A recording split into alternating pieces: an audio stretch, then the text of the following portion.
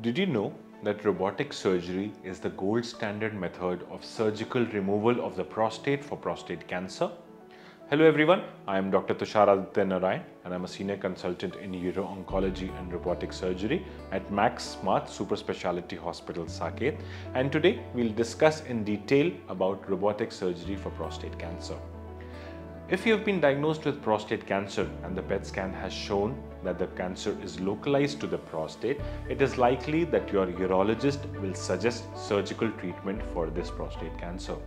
And robotic surgery is the best method to undergo this treatment. Before the robotic surgery, you will have a pre-anesthesia checkup in which the anesthetist will do a thorough examination to assess your fitness for surgery, a cardiac evaluation which also involves an echo of the heart to make sure that you are fit for surgery. The surgery is done under general anesthesia. The surgery takes about 3 to 4 hours, and the most commonly used robotic platform is the Vinci platform, which we also use. The whole surgery is done with just 5 small holes. This surgery is called radical prostatectomy because along with the prostate, we remove the seminal vesicles, the vas deferens and the fat surrounding the prostate. Seminal vesicles are the small glands that produce semen and vas deferens are the tubes that transport the spermatozoa to the urethra. So all of these organs come out along with prostate in prostate cancer.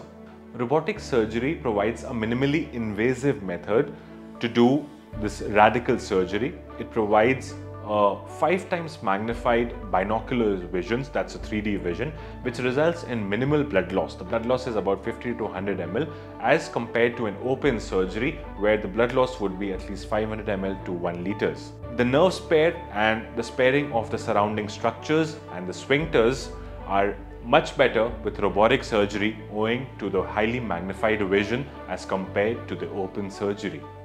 The whole recovery period takes about 7 to 10 days. Once the catheter is out, you are good to resume your day-to-day activities.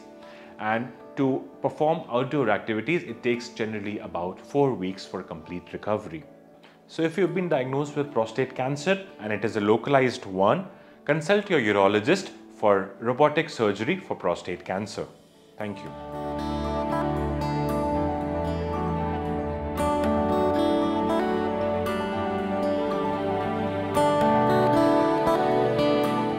Subscribe to our YouTube channel and press the bell icon to get the latest healthcare updates.